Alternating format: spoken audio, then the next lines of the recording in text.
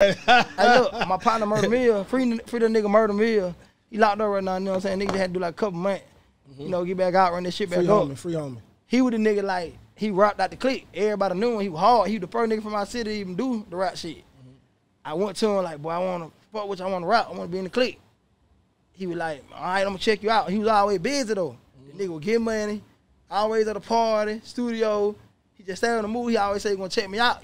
But he wanted to, but he just was on the move. Yeah. So me, I said I wasn't going to let up. See this nigga Murder Me, check me out. Went to the nigga house one day. I went taking no for ounce. Me and my partner, Deadly, my engineer, my best friend, we had a fucking speaker, the old motherfucker, the tape player with the CD player. Yeah. Nigga, we put the tape. No, matter of fact, it was just the tape. It was no CD, we wasn't even on that motherfucker yet. We got the tape, motherfucker. We play a beat we got for somebody. I freestyle some shit we had been writing out for about a couple weeks. We were reciting that shit back then. We made sure we knew it word for word and rapped that shit soon as we opened the door. He said we were hard for the beats with young nigga. And them niggas started fucking with us.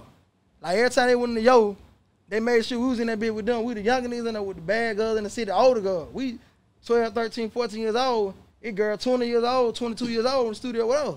Yeah. I'm kicking that shit. We rapping. They putting us on song. We know we starting to goddamn pick up on the shit they doing. So how y'all in now? 12, 13, but how y'all in now? We 13, 14 now, 15. Right. Like, you know what I'm saying? We getting up though. You know what I'm saying? So shit, now people know we were at our school, we middle school, going to high school, now people like, oh, them boy been rapping, like them boy hard.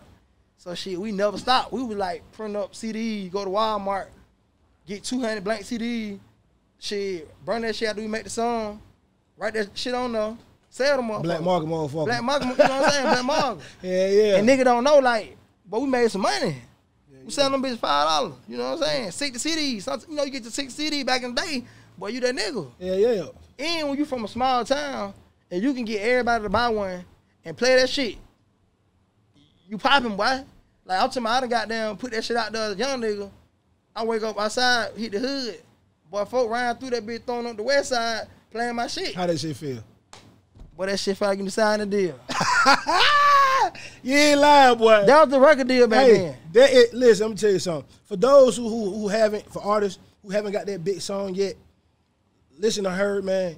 Stay ambitious. Stay grinding. Stay pushing. If you see somebody you want to get in front of, keep pushing. Keep believing that shit. Even if they turn you down, to keep pushing. Because it might be something for you. Even if he turn you down, it might be something after that. That shit might inspire you to do something else. You see what I'm saying? You can't give up. You can't give up, dog. You got to be ambitious. You got to take your motherfucking chance. Because I'm going to tell y'all what. And for all you niggas who do got music, when you got that first song, and the whole hood fucking with it, and you come outside and nigga run around beating that shit, and every car run around beating that shit, bro, it ain't a feeling like that shit, bro. What? I don't give a fuck what a nigga say. I don't give a fuck how big you done made it. Ain't shit like your hood fucking with your shit, Hell bro. nah. Everybody fucking with that and shit, the OG, and once the OG let you know what it is, like, especially big dogs in the hood, boy, that feeling, boy, cause like, now I got everybody I know fucking with me. Now I'm the nigga. But after that story, like, you gotta keep this shit up now. See, once you make that name, now you gotta always have that shit going. You know what I'm saying? Like, you gotta be able to hit the club, pop you some bottles.